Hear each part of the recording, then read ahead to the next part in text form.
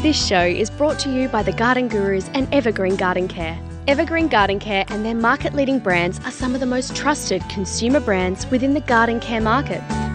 They produce high-quality garden care products designed to help people create their own green oasis. Whether it's a garden, a balcony, or potted indoor plants, they want to inspire anyone, anywhere to be able to easily create and maintain their own garden. To find out more about Evergreen Garden Care, head to www.lovethegarden.com.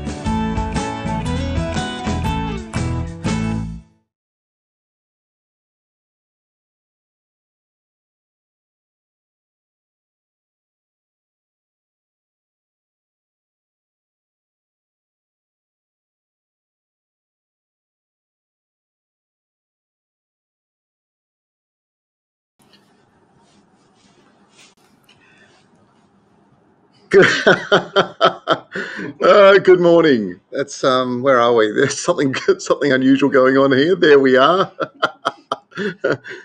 Oh, I tell you what a start to the day. Can only get better from here, right? Good morning. Welcome to the Garden Gurus Live. I'm Trevor Cochrane. We have got another great program for you today, and we will be answering all your garden questions. Sometimes we're asked to leave things alone. I'm going to ask Jimmy to leave that screen alone for us in future. That was pretty funny. We'll be answering your questions, and that was actually one of the photos sent through from some of the questions that have been sent through this morning. So if you have a particular problem with a plant and you're struggling to describe it, or you've got a plant that you'd like to have identified, then send us a photograph. It's always a great way to go. On today's show, we've got our good friend David from Garden Express joining us. He's got some quite collectible daisies coming up that you'll just love. Indoor plants remain one of the hottest trends in gardening, and I'll show you how to take care of them. We will be, of course, answering your questions throughout. Please leave your questions in the comments section. Most important, tell me what suburb you're from, what state. It's a very important thing this time of the year because there's so much happening and our climatic conditions are varying quite dramatically. Let's have a think about this. What else have we got? We've got prizes, of course, every week. Thanks to our friends at Fothergill's, we've got all these amazing seeds, which we will be showing or sharing with a number of, I think it's 5. Am I correct, Michaela? Oh, 10. 10. Yeah. So we've got 10 best questions. We do have a lot of questions coming through, though, so I might just need to belt into answering some of them for you straight away. And then as we go along, I'll just keep popping some more great information about gardening up on our page as well. Here we go. Belinda is in the Gold Coast. Hello, Belinda. I'm about to plant up some raised garden beds and I want to protect our veggies. Should I use 5mm bird netting over the beds or insect netting? With either one, how do I get pollinators in to do their job? Well, it depends what you're trying to protect them from. So it's one of those things. I've got rabbits at the moment in my garden, and I don't want to get rid of the rabbits. I can't bring myself to do that. So I've just put some bird netting around the outside of the garden beds, and they're not going in, and it's giving everything a chance to grow. So from that point of view, it's fine. When you put insect netting up, of course, you can't get pollinators in to do the job. So that is a bit of a problem. I would suggest that you probably don't need to be sticking insect netting up. It would be surprising that you have anything that you'd really want to keep out, and maybe you want to look at a couple of deterrents, things like garlic or chili spray to try and keep the bugs away, something that's natural. Mike's in northeast Melbourne. Mike, g'day, how you going? I've got a grass tree planted in a half wine barrel. It's been there for 12 years. The photograph you can see, I think we've put the photo up, have we guys? Yes. And you can see it is basically a rotten stem or branch of a grass tree, unfortunately. And it's probably too late, I would say. Mike, you've asked if you could use a Yates, I think you meant anti-rot. It's a very good treatment for grass trees that have got rot, but I'm not sure this one's coming back, mate. I'm sorry, that's not great news for you, but it's really important if you've got a grass tree and you start to see the leaves dying back down slowly, that's the time to hit it with the fungicides to try and stop any fungal infections and rots. These generally occur sort of during the winter months, so you will see them start to deteriorate at that period of time. Folks, please do us a favour, hit the like button if you like what we're talking about. If you've got questions, make sure you tell us where you're sending them in from. That's really important. Like Cherie. So Sherry is in Langwarrin in Victoria. So Sherry last week actually asked us about a grapevine, and she was describing the leaves like they'd been chewed. Now, in looking at the photograph you've sent through, and I think, again, Jimmy's going to pop that photograph up, you'll see something called shot hole. Now, shot hole's an interesting, not the right one, Jimmy. So it's the 4, but it's the guys are just having a look to see if, okay, nope, they're trying to sort it out. So shot hole's an interesting thing. It causes deformities, and what looks like holes have been eaten through the leaves. A lot of people think that's caused by caterpillars, but it's not caused by caterpillars at all. In actual fact, it is a bacterial infection, so not even a fungus. The interesting thing is the best time to treat this, and you've also got the same problem on your apricots as well, so you've sent some photographs of both through. Best time to treat this looks like holes being sort of drilled into the leaves, and then also some scabbing on the fruit of the apricots. Best time to treat it is basically as the buds are about to burst at the beginning of spring. There are some fungicides you can buy in your local garden centre that will ease the problem, but the real treatment is wait till late winter next year and then apply a lime sulphur spray, followed about a week later with a copper spray, followed about a week later with a lime sulphur spray. And the combination of those sprays will clear off the bacteria. So effectively, what you want to do is sterilise the bacteria, and it will it'll fix that. Sorry, we couldn't get you the photo up, folks, but don't worry, it's okay. I think that question has probably been answered quite well. And if you've got any questions, give us a call back with some more photos. Now, Dennis is in Sydney, Western Suburbs. I'm about to separate my bromeliads. Want to know, is orchid mix okay to use in pots? Actually, orchid mix is fine with bromeliads. Most of them, depends on what they are, because a lot of them are epiphytic, so they don't really need an awful lot, which is why kind of orchid mix, the big chunky version of it, is actually ideal. But my suggestion would be that that's probably the best way to go. So Dennis, yeah, go with the orchid potting mix. That'll do the job, and they should take off. Now, Christine joins us pretty much every week. It's great to have you with us, Christine. She's in Stirling in WA. I've got a large stag elk that needs dividing. Is it okay to divide now? Yes, all right, because these sorts of what they are is they're actually ferns, tend to start pushing out, flushing out new shields, new leaf in the next 2 months or so. So if you're going to do it straight away, and then get them onto their new backing boards. Give them a bit of a water with something like sea salt. It's obviously not a fertiliser, but it is going to help them sort of recover from any shock, and they should take off and be doing pretty well. Elizabeth is in Sydney. Hello, Elizabeth. I've got a brown bug which hops on my lemon balm and marjoram, and what can I do to stop them? Okay, so we're looking at that photograph now. So you can see there's little beetles there, and beetles can be they can actually do this scarifying thing where they chew off the outside edge of the leaf, which you end up with all these sort of scarified leaves. You can see what is effectively the skeleton of the structure of the foliage, but all the green has been eaten away. And there's a few different bugs. It's a bit hard for me to identify that one specifically, but there's a few different bugs that do that this time of the year. And the best treatment, well, there's a number of different treatments. What you might be able to do, though, with something like lemon balm is to actually dust over, just using a sulphur dust, and that should be enough to take care of those beetles. They don't like sulphur at all. They will move away. So I would do that, and you'll break the cycle. That should help. Now, Wendy is in Melbourne. Husband has divided a bamboo back in August, September, and then they died back. Is this normal, or should we have done something different? Wendy, not an unusual thing for the bamboo to die back. What I would do is soak the ground around the base of it with sea salt. It will bounce back. You should see some regrowth in those stems. So very unusual unless it was left out to be dry. It would be, if it was like dried out, it could deteriorate. But as long as you've got lots of moisture around those roots, you'll find it'll recover. Interestingly enough, bamboos do take a fair bit of time to actually recover from transplant shock. But once they take off, they're fantastic. Okay. Karithika from Sydney, good morning to you.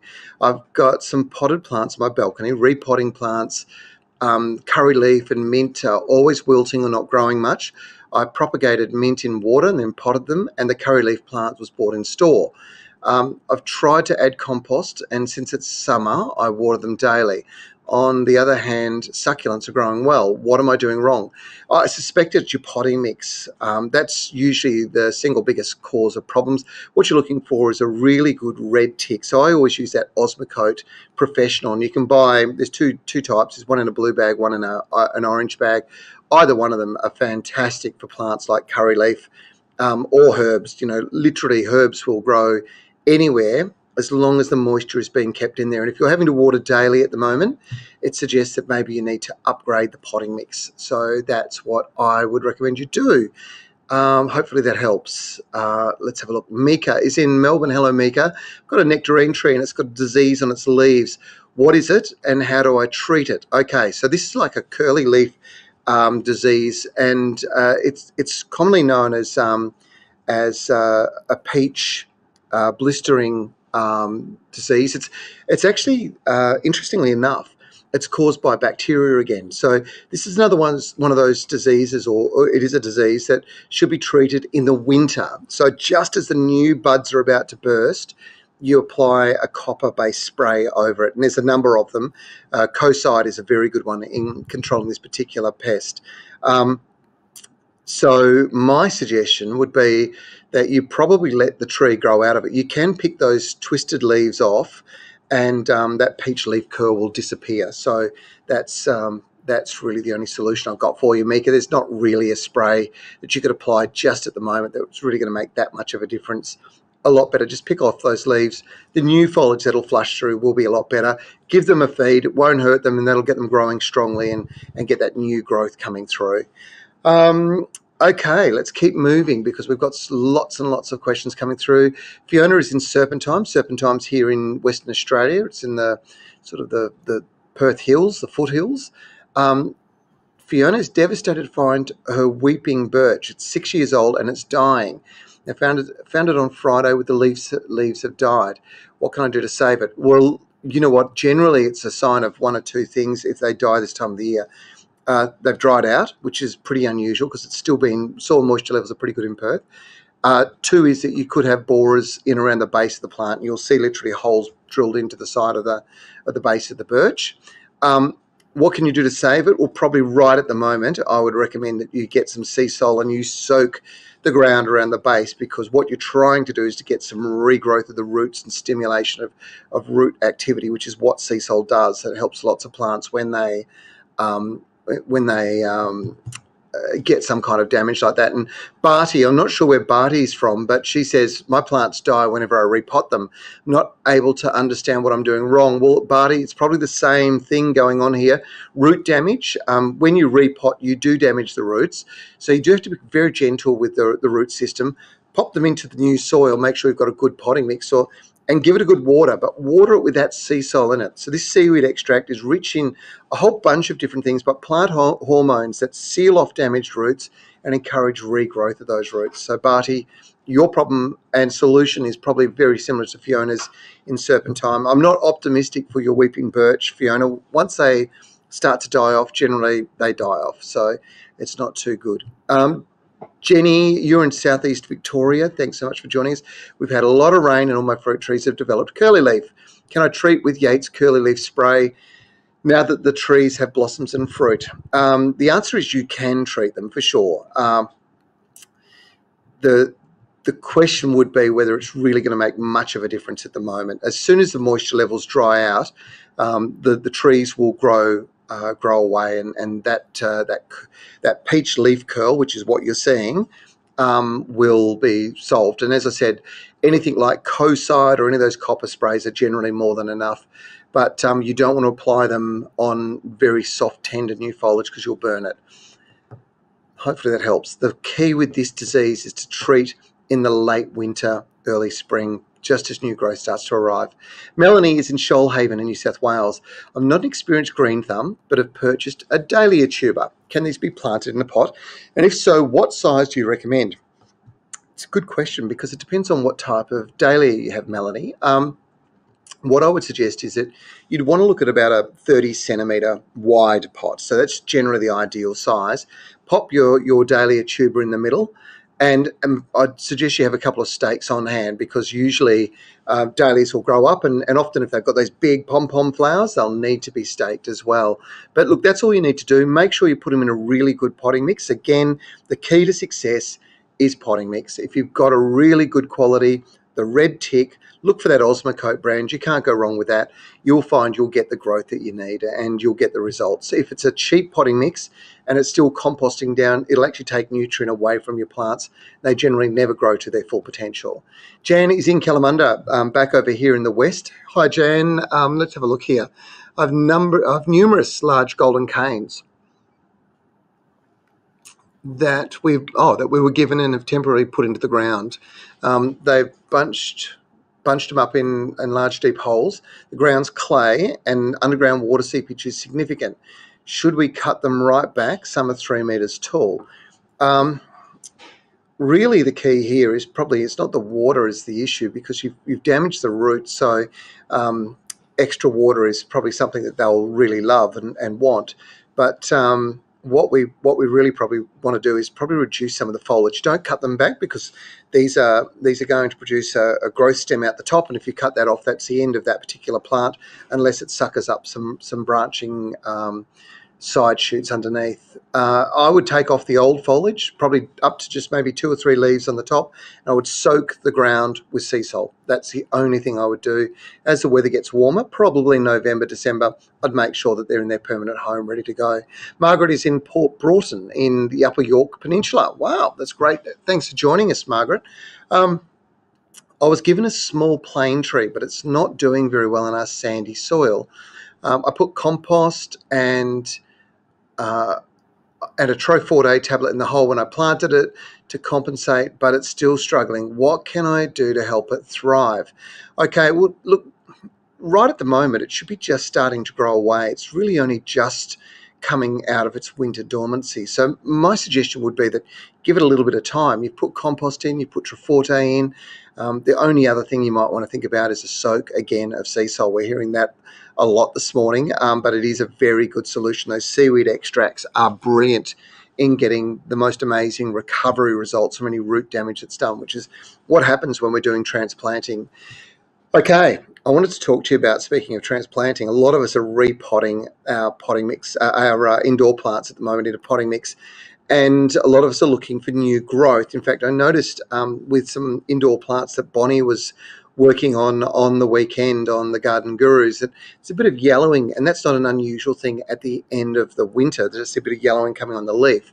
So stimulating growth is really important, and now as the weather warms, if you can support the plant with nutrients, the plant will grow to its optimum potential, which is exactly what we want with indoor plants. So how do you get the right mix of nutrients? Well, you've got to get a specialised fertiliser, and this was voted Australia's Product of the Year last year when it comes to garden products, and for a very good reason. It's a pre-mixed liquid fertiliser. It's called Pour and Feed, and all you do is you just shake it, open the lid, which is actually your cup to tell you how much you need to use. You pour it in, then you pour that over the soil, ideally, of the plant, and it will actually stimulate the most amazing root growth. And as such, as a consequence, really good foliage growth. Now, it's a carefully balanced out mix. Just to give you a bit of an idea, one of those caps is perfect for the larger size pots. So those sort of 10 centimetre pots, which a lot of indoor plants tend to be in those larger pots. But if you've got a little tiny one, those smaller size pots, then you probably only want about half a cap. But what you will see is incredible growth. They really do grow really quickly, and the results are noticeable within about 7 days. That's what's amazing about this. So there's no mess, no fuss. You just pour it directly onto the soil. And if you want to get great results out of indoor plants, then this is what you need to be looking for right now and applying it on a weekly basis. So every 7 days, and you're going to see over the next 3 months or so, the next 12 weeks, you'll probably use the whole bottle by that period of time, but the results you'll have will be spectacular. And it's suitable for all sorts of indoor plants, even ferns. So a lot of people, things like, and this is a good example, but things like bromeliads, some of those larger, more unusual plants, staghorns, elkhorns, they all love it, as well as your traditional, your fiddle figs, your spathiphyllums, dracaenas, the devil's ivy. Palms are really good. They love this. And some of those softer plants, the peperomias, so those really succulent ones, peperomias and St. Pauli or African violets, they just love this. Small amount every week, and you will get great results. Plants are like us. They feed small amount every single day, and if you get the right nutrients every day, you end up growing big and strong. That's exactly what we want with them. So how's that? We've been going pretty well so far, and we're only about halfway through. We have got some more questions to answer, but please do us a favor. As we're going through, hit the like button. It's a really good way for you to share it with your friends and get them participating. And I have got a number of questions flowing through, like Delicia in Tweed Heads. I've got tiny, pure white insects with lots of legs on my gardenia. What are they, and what's the best treatment? Well, Delicia, more often than not, the best thing to do is to send us a photograph, because it could be one of two things. The first one is that you could just have on the soft growth, you could have a little white, what we call a white fly. So you notice these guys will actually fly around. But if it's a little woolly, and you can see those legs and it looks a little bit on the woolly side, and it's probably more likely to be this, what you've actually got is something called mealybug. And mealybug is quite a significant pest and quite a significant problem.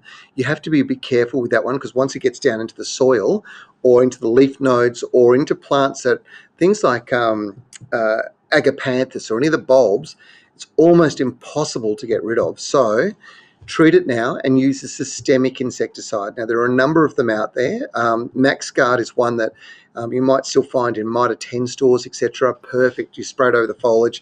It's taken in, and it's systemic, so it's flowing through the sap.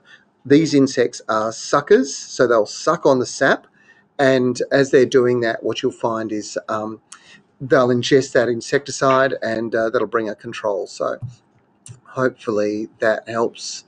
Now, Consuelo, you are in Warunga in Sydney, and you've got a really interesting question. Your lemon myrtle is losing its leaves, and the leaves are turning a very grey colour. What do I recommend, please? Well, it's very unusual that would occur, and I'm not sure what your weather's been like, but it could be one of two things going on here. One is, if it's too wet, they do lose their sheen. They don't have that dark green gloss. They start to get a bit of a, excuse me, a bit of a grey colour. That could be a problem. I'm not 100% sure. What I would suggest, though, is you send us a bit of a photograph. The other thing is that so too much water, not enough water, and if it's not enough water and they've got something like red spider mite, it'll cause almost a silvering of the foliage, and they will drop their leaves as a consequence of that. So if that's what it sounds like, it may need to have, again, a systemic insecticide applied to it. I'm not 100% sure, but I would suggest, Consuelo, that you send us a photograph. That would be very helpful, and I can be a little more precise with that. Thelma is from South Gippsland in Victoria. Slaters are eating our vegetable seedlings. Help. Thelma, you need to get a lot of organics out in your veggie patch. So slaters they prefer to eat dead material, so organic material that's rotting, so thick compost or even straw. They will go to that before they'll eat your veggies. But when they're short of those organics, they'll start eating green material. So one is change the diet, so encourage them to go to some of those organics, so throwing some of that around the outside. As far as control goes, there's a really simple, it's an old-fashioned one, and that's to get oranges, halves, and to cut them in half and squeeze the juice out. And when you do that, what you can do is take the halves just on dusk and lay them around the areas where there's a lot of slaters. Now, leave it for about an hour or so, and when you come back, you'll find on the inside of the oranges, the acid is really appealing to slaters, and they'll come straight to it, and they'll start eating all the insides, and you can literally take them, pop those halves into a plastic bag and pop them in the bin, or even better, give them to the chooks, because chooks love them. Hopefully that helps. Katharina, I'm not sure where you are from, Katharina. That's a bit of a challenge for us when you ask me a question like this. I have a plant called Big Red, and they have pimples on the new growth. Do I cut off all the areas with this problem or just leave it alone? I would love to see some photographs of this, because I'm not sure what your Big Red is. There are a lot of plants that have the nickname Big Red, and they vary dramatically. It's from tomatoes through to begonias. So I really need to see a photograph, and I really need to know where you're from too, Katharina. So please let us know, folks, where you're from, and hit like on your page as well as you're going through. Okay, Myrtle is from Wallet in Victoria. Hello, how can I get rid of snails and spiders? Plenty of spider webs on the fence. It's been eating my almond tree leaves and ate all my eggplant. That's got to be the snails doing that. And look, snail baits, I'm really reticent to recommend them. Snails themselves are something that have no tolerance, because they're a mollusk, not an insect as such. They have no tolerance of copper. So if you were to put a spray of something like Cocide up the branch, up the trunk of your almond tree, and in an arc around the outside of your eggplant seedlings, you could spray over them, it won't hurt them. You will take full control of those snails and slugs. Bluestone is also, it's a type of copper, and that's something that once upon a time would be used and just sprinkled around the outside. Again, very effective control of snails. As far as spider webs go, look, spiders will come and go. So the birds will start picking the spiders off in the next month or so. You'll see them start to disappear. But spiders are a fantastic control of so many different pests, and they're a sign of a healthy garden, Myrtle. So my suggestion would be leave the spiders alone. The only way you're going to control them is one of those sprays, and I just don't think you need to do it personally. It's up to you. Joe is in Melbourne. Hello, Joe. I'd like to know if sea salt is enough goodness for my veggie garden. Should I be adding other products? It's not enough. No, absolutely not, Joe. You do need to use fertilizers. Sea salt is not a fertilizer. It's really good for transplant shock. What I would recommend you do is that you take a look at getting a complete all-round fertilizer, and there's some terrific fertilizers for veggie gardens, and the guys from Osmocote have got a couple of rippers that are a mixture of Osmocote and some organics. Put it all together with some special ingredients, and they just cause your veggies to jump out of their skin. So my suggestion would be head down to the local garden centre, grab yourself some, I would suggest Osmocote plus organics, and get it into your veggie patch. Karen is in Newcastle. I have 3 peonies and they're growing really good. Do you think they'll flower in... Yeah, I do think. Here in Newcastle, yes, absolutely, Karen. I've just put some into my garden not that long ago. I got them from Garden Express, and they were fantastic. They've taken off. They're really starting to grow. I'm not sure whether they'll flower in their first year, but certainly I expect in their second year they'll do very, very well. So I'm not sure how new they are, but peonies are beautiful and they're worth persevering with. If you've got them growing, that's the first step. Once they've sort of matured a little bit, you'll get some really, really good results. Okay, wow, we are flying at it. We're getting so many questions. Keep sending them through. I'll keep answering them for you. But how about we have a look at what's coming up on the Garden Gurus this week? I've got a DIY project that your pooch will love. It's straightforward to construct and made from recycled products. Tune in to the Garden Gurus this weekend for more details.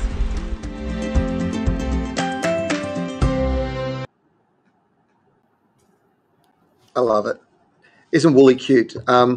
It's great to have Darren Senor back joining the team. Darren's a very talented landscaper, and obviously he's hosted a number of these as well, these sessions, and extremely knowledgeable plantsman, Darren. But he's got a couple of projects, and that particular project was for the benefit of Wooly, who happens to be Lawrence, our cameraman's dog.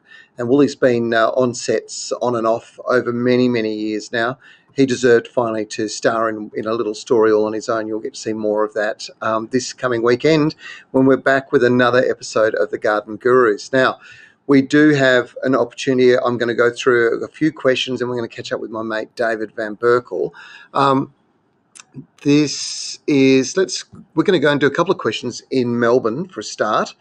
And the first one we're going to go to is Angela in Melbourne. Hello, Angela. What do you think about Charlie Carp liquid fertilizer? Look, it's the fish emulsion, and fish emulsion's really good for many of those plants that love high P, so high phosphorus. So my mum, back in the old days, back in the 70s and 80s, when hanging baskets were in, she used to grow a lot of ferns. And everybody raves about the results they get with ferns and fish emulsion. It's the high P sitting in that fish emulsion. So if you've got those kinds of plants, definitely use it. It's fantastic. It's a little bit on the smelly side a lot of the time, but that doesn't mean that that it's not good. It's usually an indicator that it is really, really good for you, or for your plants anyway. Matthew is in Melbourne as well. How big must a Waratah be before planting? Have a chance to buy one in 14 centimetre pot. You plant them straight away, Matthew. They do best. Look, my view with Waratahs is they're best in the ground. I had a few in my garden. They struggled a bit, but we're in a lot drier summer conditions, and Waratah is used to quite wet summers, obviously originating from the outer regions around the outside of Sydney and north. So what you really want to do is just make sure you've got the moisture kept up to it.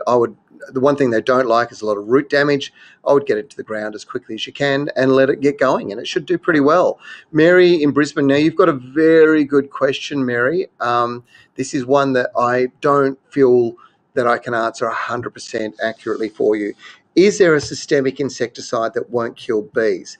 Well, the answer is any insecticide is going to kill insects, and bees that come in contact with that insecticide are likely to be impacted. But what Mary's referring to is Confidor, was a product that it comes from a family of chemicals that have been associated with bee kills internationally.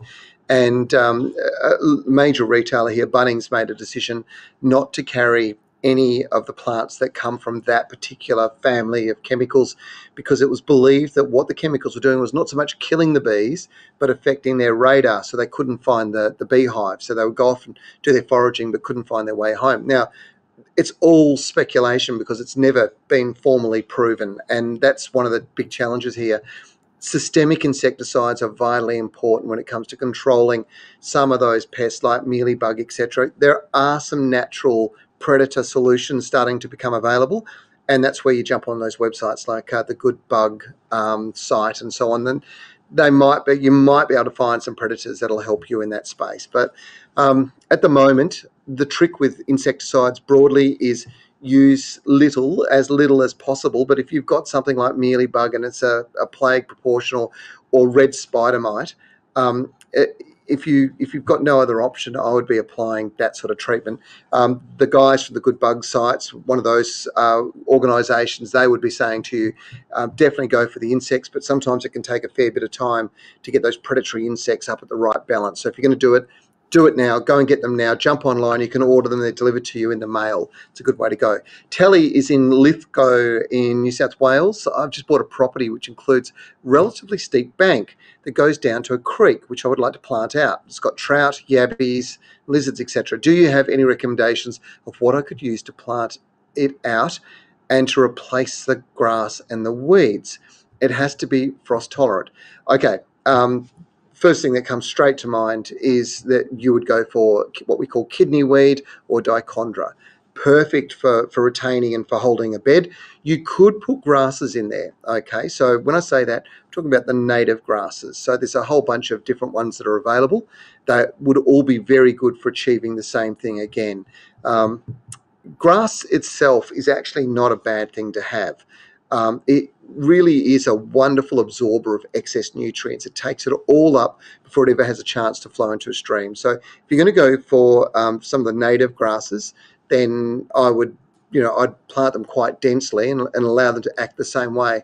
If it's a traditional grass and it just means that you've got to mow it and you don't like doing that, fair enough, I understand. But my suggestion would be that you take a look at something like that, or go for that recommendation I had before, and that's Dichondra kidneyweed. Gabby is in Rosebud in Victoria. Hi, Gabby. I'm looking for an ornamental flowering cherry tree as a centerpiece. What would you recommend?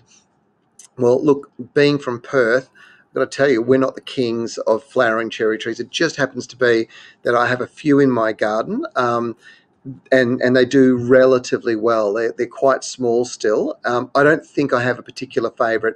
What I would recommend you do, though, is you jump in your car and you head out to somewhere like Garden World and have a look at the range, because there's got to be at least 30 different species or varieties of flowering cherry.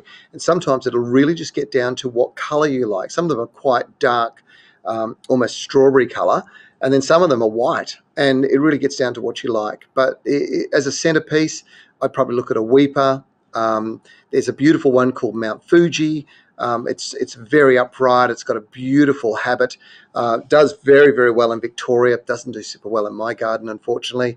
But it's up to you. It is a personal thing. I hope that helps. James is in Mahogany Creek. Now, that's here in WA. Why don't I get daffodils bloom anymore? I followed advice and lifted the bulbs, replanted the biggest ones in new bulb mix. Plants came up, but no flowers. So, James, what we do see a lot of is the need for bulbs to be chilled. Now, the chill factor is probably the issue that you've got. We've had quite a mild winter. It's been a lot of rain, not as frosty and as cold. In fact, it's been quite frosty at the tail end, which is really not going to do your daffs any good at all. You really want it to be cold at the beginning. Now, there is a cheat that we all have in the garden world, and that is we take certain plants and we sort of give them the conditions they want. Bulbs are a good example, where they're taken out of the ground and they're put into a chiller or a crisper. You don't want them to be frozen, but maybe sitting at 2 to 4 degrees for a period of 4 weeks or so will trigger the flowering process on daffs and tulips and some of those other spring flowering bulbs that are a little bit cold sensitive. They want cold weather. So you could cheat it. So when you dig them next year, there's no problem with them producing lots of foliage, because what they're doing currently now is putting all that energy into the bulbs. So your bulbs will be bigger and they'll be ready to go. They're just looking for that cold weather. I can tell you that it took me a few years of cheating with my cherry tree at home, my cherry trees, to the point where one winter every week I would go and get a couple of bags of solid ice and throw that solid ice in around the base of the plant so that I was chilling down the soil. And that year I ended up with 30 or 40 kilos of cherries, whereas the previous year I had none. So we can kind of manipulate the environment to our advantage if we're sort of tricky about it. And that's basically what you're going to have to do, James, if you want to see lots of daffodils coming into flower. Lydia is in Melbourne. I have a Diamantina Agatha. It's lost all its leaves, and why has this happened? And I don't know what the answer is, Lydia. I would love to see a photograph of this. Maybe you could send that in to us and we'll have a squiz and I'll come back and answer it, because it shouldn't lose its leaves, not now. It should be looking pretty good. It just depends on where it is, what the conditions are. Send that in. I'll do my best to help you out. Megan is in Queensland. Hello, Megan. It's lovely to have you join us this morning. We're building in Moore Park Beach and starting a garden from scratch. It's very sandy, and we'll have spray area from septic. You don't want to plant grass. What are the best plants? Okay, so you basically, you've got a situation that I have as well. So I have a black water system that treats the sewage to AA standard water. So it's not quite drinking water, definitely not what you want to ingest in any way. But what I've done is I've drip fed it to a number of trees all around my garden, specifically fruit trees, and they suck up all the excess nutrients. It's never a real big issue from my point of view. I would suggest that you'd be looking at maybe being a little more direct with your delivery, and you can do that through drip systems, and putting drippers all around the outside of trees and then connecting them to polytube is a great way to go, particularly in sandy soil. I hope that helps. Now, we have been going flat out, and I am not the only one who has been going flat out, because David Van Berkel would be the hardest working man, I reckon, around. G'day, mate. How are you? I'm not too bad, Trevor. I think you might be lying about that one today. It's my birthday tomorrow, and I'm about to sneak off from here and open a bottle of wine, would you believe?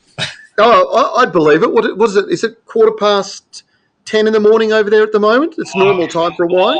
Come on. I wouldn't do that, mate. But your topics today are sensational. I want to get involved in 4 or 5 of those. First, prunus. I have a row of prunus alvins, the flowering cherries. Yeah.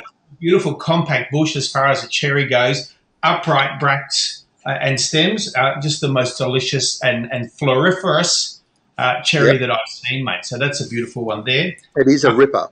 Yeah. You're spot on with the bulbs as well, with the cooling. And I heard of a lady once in Darwin who put the ice on her tulips to get cut flowers for her local florist. So it's certainly doable when you're not alone there.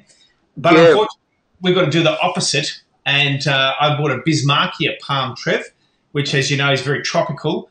And first 2 years, I was out there every night with a felt heater bag over the top of it just to keep it warm, and then cork loop during the early months of spring, and then I released it in summer to the bright light. So still going well.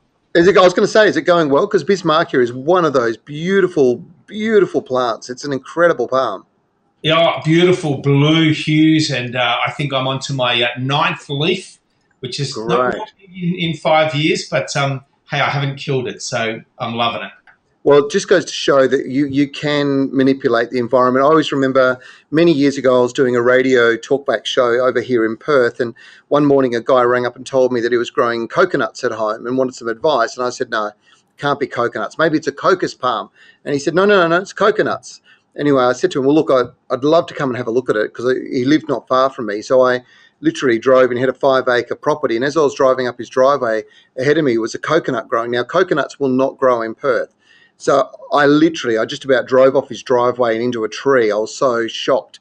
And then I got out and I walked over and I said to him, how on earth did you make that happen? Because it actually had coconuts on the plant as well. And standing looking at the palm, and he said, well, I'm a plumber, and I took some copper pipe from my hot water system and I wrapped it around the roots when I planted the coconuts into the ground. And every time we turn hot water on, it warms the soil up, and they love it. And it's the only way. Talk about cheating, though, right? Well, my wife thinks I'm crazy. We've got a wood heater in our atrium, and I wanted to do the same thing. I'm not a plumber, but I figure if I put pipes into the earth, I could grow some really tropical-looking things. So I'm going to take that piece back to her and say I should have done it. David, just before we talk about your plant of the week, I wanted to ask you, you had phenomenal take-up on that spectacular caladium, Thai Beauty. Tell us about it.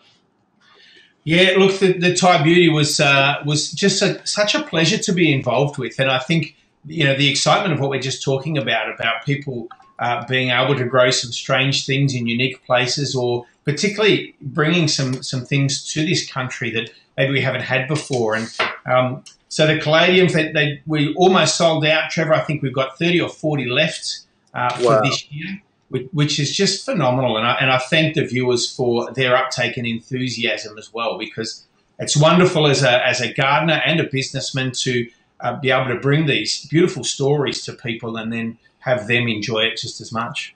Well, the thing that I liked about that so much was that this was so special. And if you're a horticulturalist, you have a great appreciation for those special things. And you made it, you created this signature collection, I think, which is now people can start to collect, the things that a horticulturalist who lives and breathes and loves plants considers to be the best of the best, and that's obviously just one of them. So there's a lot more coming down through the pipeline, I think, in the future, isn't there, David? Absolutely. Well, just getting my head around some of those things, it isn't always about the rarest plant, Trevor, but I think sometimes there's, maybe old historic plants that we hear our grandparents or our great-grandparents have been growing. We actually have a plant maybe coming to us that was brought to Australia in the 1800s. And so that's certainly going to hit the signature collection. And then a few others. I'm not sure if you heard of the forest lily, Trevor. It's out and about there, but it strikes me as one of my just favourite plants for foliage, the length of flowering time, the colour of the bloom. So we've got a lot coming on, mate. It's going to be exciting. And that puya from the Andes, you sent me a photo through earlier on. I've definitely got my hand up for one of those when they're online as well. I know. I don't know when that one's coming through, but I thought that must be a new Gaimea lily. Beautiful big tall stems, but more of a grass boy kind of base to it, I think. So, I'm really excited to bring that one in a few years, I think.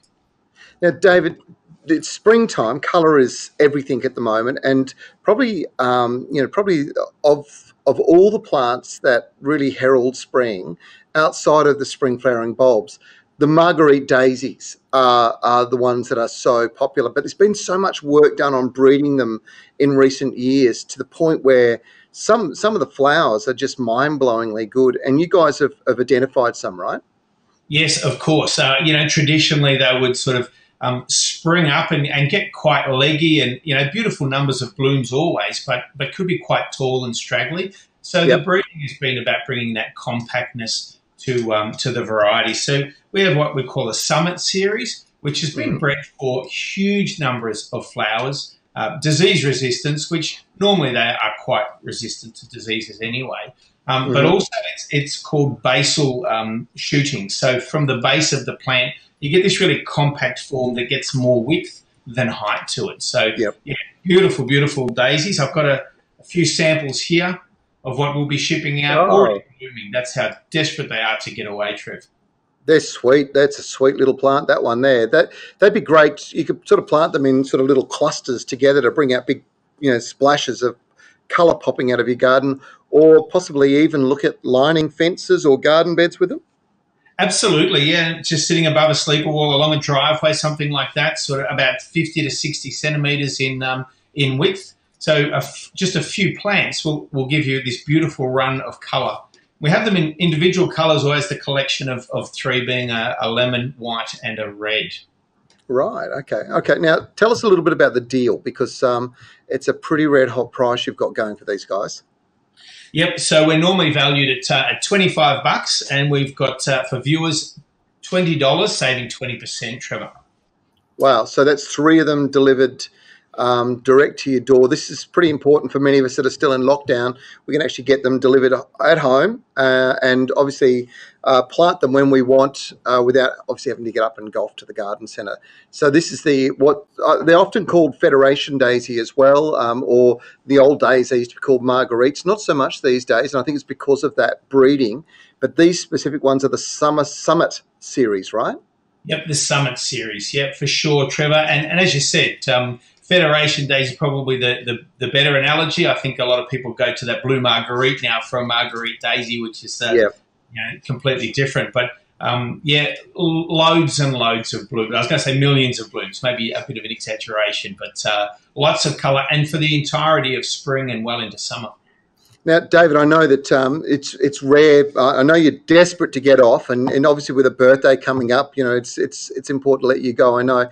But usually you've got Rowan not too far away from you. One thing I wanted to mention, I'm about to start talking about these because I've been growing them at home. I don't know whether you can see. You look at it and you go, what are they? They are a range of shiitake and oyster mushrooms. And they are so pungent and aromatic and flavoursome that Michaela is sitting across from me, and you'll appreciate this, basically dry reaching, because she's not got the strongest stomach, and she could smell something that had gone off in Peru, I think, from here without any problems. These are something that you can buy in kits, and I thought maybe might suggest to Rowan that he looks at getting his hand on some of these kits, because after I've talked about these, not only will Michaela be looking for them, everybody's going to be looking for them. So I mentioned it to Rowan now. Don't let me forget to hook you up with the guy that's producing them. Thanks, mate. Look, I appreciate that one. We've done the shiitake, a single shiitake kit once before. The problem is those things want to grow so quickly. By the time they arrive at home the gardener they're already growing. So if you're going to push us on that track, please, viewers, be aware that they'll be growing out of the box when they get them. You could be harvesting as soon as they've arrived, which is not a bad thing. It's like that, isn't it? You know, once they're set off, they're incredible. But yeah, they are. They are. I'm not a fan, but yeah, well done. David, great deal. It's $20 for 3 sensational Federation daisies, we'll call them. Those beautiful colours. People can just place their order by going straight to gardenexpress.com.au, right? Yep, and look out for these pocket rockets, Trevor. They are just fantastic. They're raring to go. And as you say, heralding spring. So as I just held them up with the blooms already on them, you couldn't get a quicker result in your garden. And folks, it's the big 4-5 for David, so make sure you send him a happy birthday wish as well, all right? I wish, mate, I wish, but that's great. Go and have a glass of wine, mate. It's lovely catching up with you. Thanks for joining us. Indeed. Thank you very much. Happy birthday. Thanks a lot. Right. Wow. Shall we? I wasn't joking about Michaela literally dry reaching. These are very pungent. These are beautiful mushrooms that I've been growing at home. I love growing these kits. I've got a few different types. These are oysters, and there's the giant oyster, which I've got an endless supply of. These are what they call grey oyster, or to be honest, it's just oyster. I've got a yellow, and I've also got a pink sometimes that I can get my hands on. But the one that I'm really excited about is these guys here, and I'll just show you. So those are the shiitake, the Japanese mushroom. Absolutely amazing when you cook them and use them in recipes, things like stir fries, soups, risottos. The flavors are really strong, and that's that pungent smell that we're actually experiencing in here. It really is very, very strong, and some people love to eat them raw. Somebody like Michaela is probably going to do that, or Jimmy's just about a vegetarian anyway, so he would probably eat them raw, but I tend to find they're a lot better when they've been cooked, so much better. So my sort of plant of the week is sort of mushrooms, but I also brought this one in because I wanted to show you, this is one plant you'll find in your local garden centre. I'm going to bring it right up close for you to have a look at. It's called stevia. And if you're looking to reduce your blood sugar levels, this is the plant to go for. Now, it's got these, it's a little herb. It's got these tiny little leaves, no flavour to them, but incredibly sweet. In fact, 30 times sweeter than sugar. But what makes this so special, and I'm just getting a big rush of sweetness right now, but what makes this so special is that it has no calories, 0 calories. So if you add this into your tea or coffee as an alternative to sugar, you're going to reduce your blood sugar levels. And now is the time to be planting it. So stevia, it's part of the Renaissance Herb Collection. I get them grown locally over here by Swan Valley Nursery. But really, have a look one more time. There you go. Stevia, sweet. Michaela's about to probably gobble up most of those leaves, I would suspect now. You know, she's like, Jimmy's having one. It's super sweet, but it is really, really good for you. Okay, shall we keep rolling along? Because we've got lots of questions and we're never going to answer them all. And I am going to cut us right on time today. So I've got 7 minutes. Here we go. Carolyn is in Melbourne. I've got daffodils in a half wine barrel and have had a great display. Do I lift them or leave them in the barrel? Carolyn, leave them in the barrel. If they produced flowers and you've got the flower stalk and you've got a seed head, cut that bit off, all right? Because instead of putting the energy into the seed, it'll then take all the energy down and store it in the bulb. Those will probably keep growing Christmas, maybe into January. Once they start to die back or yellow off, just cut them off at ground level, and you can leave your daffs to rest after that. It'll do them the world of good. Claire is from Caversham in Perth, one of my favourite places. We're about to do a whole bunch of stories there at the Caversham Wildlife Park. It's a great spot. Claire, let's have what are the best tropical plants to go by pools? Okay, you want to do it in pots as well, ones that won't drop too many leaves or make a mess. Well, palms, if you're looking for the tropical look, palms are fantastic. They really are a great way to go. Golden cane palms are probably the best for placing in pots, and now is the time to actually get your hands on them and get them growing. The real key here with these kinds of plants is fertilizer. When they're in pots, they grow and use a lot of energy. So you need to be feeding them all the time. So controlled release fertilizers like Osmocote, great way to go. Libby is in Melbourne. Hello, Libby. My black currant plant looks unhealthy. The leaves are withering. What could be wrong with it? Libby, this is a bit of a worry, actually, because this is something that usually happens to black currants when they've got a root rot disease. Now, you could be applying Yates anti-rot and soaking the ground. It is possible that it could be that. There's a couple of other fungicides that are designed for root rots, but it depends on how far gone your black currant is. So I would act today, get my hands on some and soak the ground, or I would pull the plant out and I would dispose of it. I wouldn't put it into compost, dispose of it, and I wouldn't plant anything in the same immediate vicinity of that area. So hopefully that's a solution. Brooke is in North Queensland, in Bowen. Should I plant gladioli bulbs now or hold off till next winter? If you're going to plant them, get them in the ground right now. Holding off till next winter, they will come back, but it is a bit of a struggle, so it can be quite difficult. Gladdies will grow very, very quickly if you get them in the ground now. Yvette is in Melrose in South Australia. I think it's our first South Australian question today. Yvette, lovely to have you join us. Can you use dried gum leaves as a mulch? Yeah, a lot of people sort of say shouldn't use gum foliage, and the reason is because it's rich in oils. Okay, so those gums, the leaves break down a lot slower, but they do break down. So you can use it as a mulch. If you want to break them down quicker, you can add something like chicken manure to it, and you mix some manure through it, and you'll find that it'll really compost quite quickly, and it makes a really good mulch. So there's no big issues there. Okay, I think we've gone as far as we can go today, unfortunately. Michaela is going to send you a message to our winners of the packet seeds. She'll do that straight after the show, I'm sure. The Garden Gurus, of course, is playing currently on Channel 9. Every Saturday, check your local TV guide so you don't miss it. We've got some great episodes coming up. As you saw, Darren Senor is arriving this week with a great project, so it's something to look forward to. If there's any information from if there's any information you want, full stop, to be quite honest, head to our webpage. It's a great source.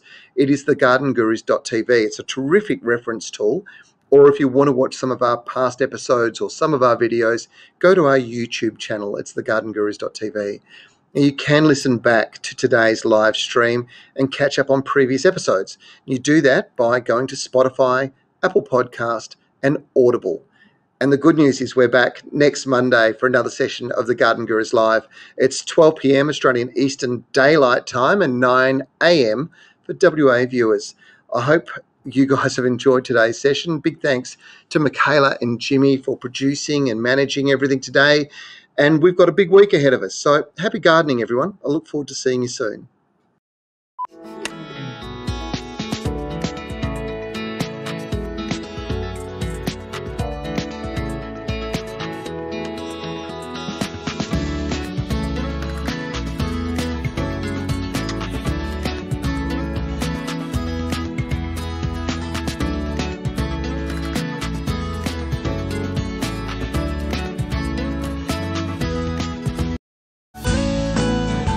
This show is brought to you by the Garden Gurus and Evergreen Garden Care. Evergreen Garden Care and their market-leading brands are some of the most trusted consumer brands within the garden care market.